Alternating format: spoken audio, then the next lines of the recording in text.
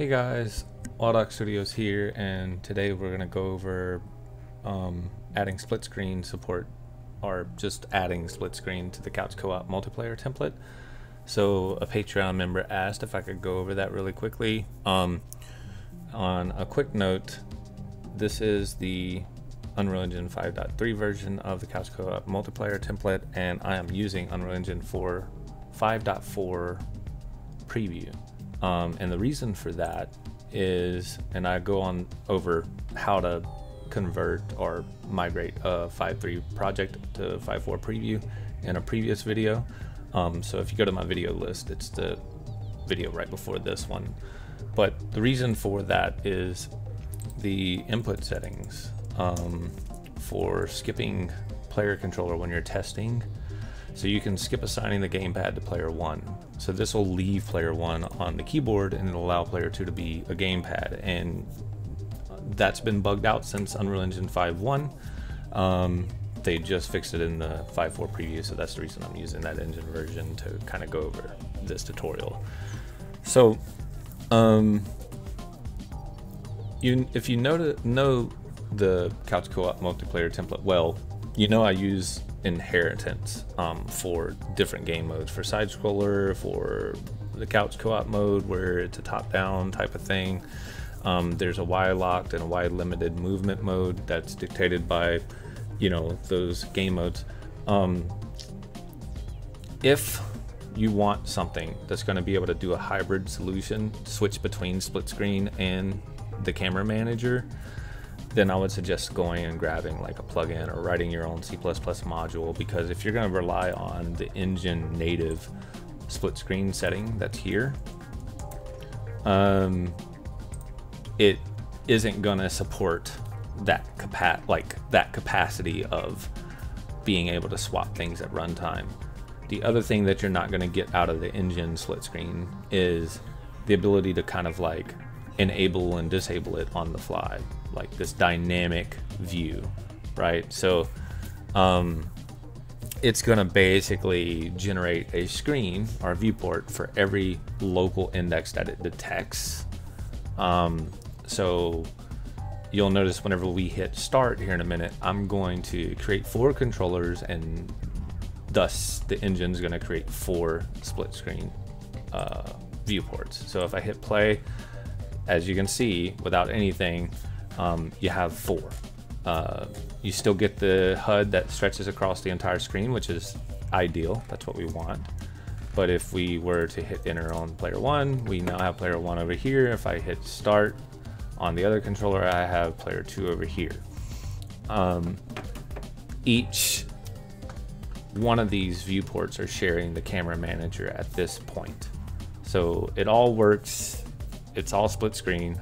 However, the camera manager is still doing the math to keep both players in the viewport. So if this is something that you want to work on, and maybe like you control the camera manager to kind of stick to one character and then you handle the averaging a little bit differently, cool. But if it's not what you want and you want each person to have 100% control of their own camera, then we're gonna have to approach this a little bit differently.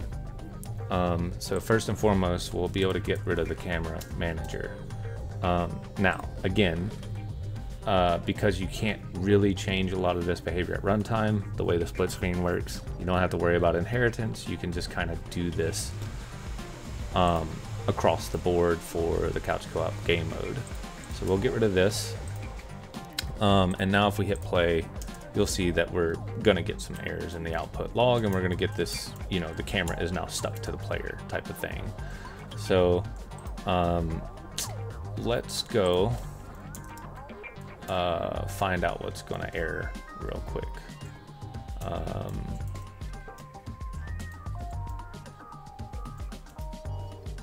And I think one of the first things that's going to error out is, and I went through this exercise earlier, is the blueprint for the zip line. There is this set actor tick enabled, and that is done on this trigger. and the trigger is actually fired. I want to say by an overlap event. Yeah. So as soon as you overlap it, it's going to enable actor tick, and that's going to try to update the world rotation of the widget or the text display, text renderer, and that's going to error out on you. So you will want to disable this, and also just ensure that start with tick enabled is not checked for the actor, not the component. So it's here. So that will fix that. And then you're likely going to be getting the same thing for this checkpoint, because it uses the tick event, or it may use the tick event. This is the player start. Where is checkpoint? Yeah. So you'll want to do the same thing. Disable tick on it, and then unpin the set world rotation from the camera manager, since we no longer have a camera manager. And that should correct those two things. The next thing you're going to want to do is come to the Couch Co-op game mode, and you're going to want to find this section inside of the spawn detectors function. At the very end, you're going to want to unpin this set view target with blend, because you don't want the camera manager to become the view target at all. The next thing is right here where we're spawning the input detector. We know we need to go look at that class, because that's what's handling the viewport as well. So if we hit start, you can see we're looking to see if there is a child reference, and then we spawn the player. So if you click into spawn the player, you will see it's also setting the view target with blend. We no longer need to do that. We want it to take the actual camera from the player. So the next thing is, I believe the match started function. It uses the camera manager. So there's, let me see. Yeah. So it's going to pass an event to the camera manager and call it. You're going to want to stick this get validate, or you want to convert the camera manager variable into a validated get, and this will keep this from erroring out on you as well. And then after that, you should be done with at least the setup to get the viewport where you want it to be at. Now, what you'll recognize or notice here is we don't have any camera controls, and the axis value for move forward and move right and left is not correct, because it's based on the top-down perspective of the camera manager. So we'll need to go into the third-person character, and the good news is we have this stashed off in the template and says saved, used for later, right? So what we need to do in order to use that is we need to make a look action. So we can just duplicate this. I move, name it look, and then I make sure that all of this is good. It looks like it is.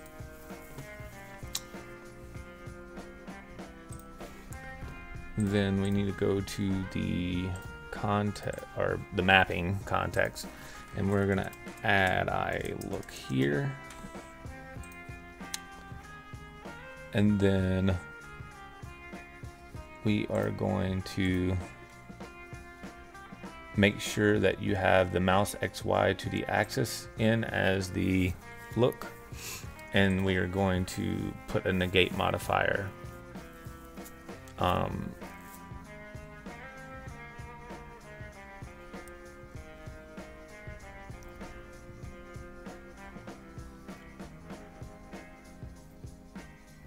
and you also want to make sure that X and Z are not ticked on negate, and Y is the only thing ticked. And then you'll want to add the gamepad right thumbstick to the axis as well with a dead zone. Otherwise, you'll get some really nasty controller drifting going on there. So we'll add that in and we'll hit save.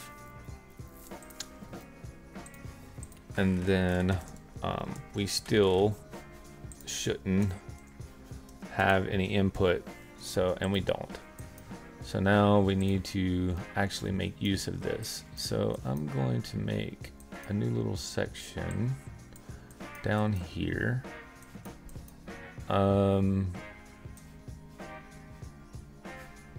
Now, if you're familiar with the template, you know that there's movement modes, X locked, Y locked, etc. There's a default Y locked and Y limited movement type. We don't really need those anymore for this type of setup. We also don't need to move events anymore because we're not handling all of this additional logic anymore. So you can pretty much just clean all of that up real quick. The other thing is this saved for later use. I'm pretty sure we can just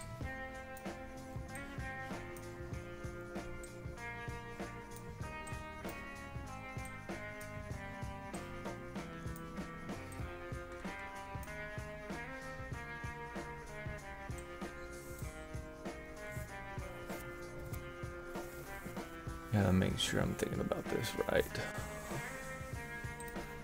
Yeah, so we have the control rotation. We'll break the vector. For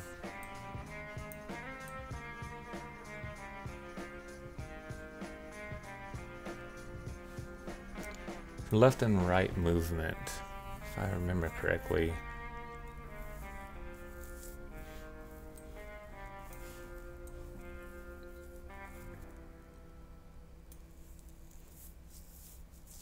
we're gonna use the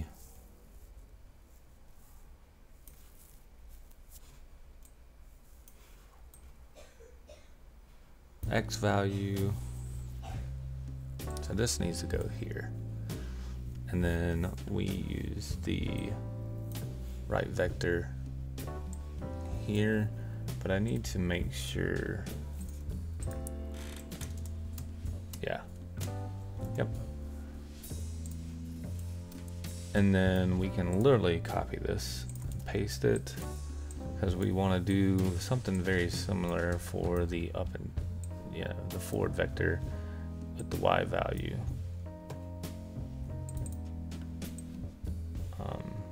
And then we'll just clean this up a tad.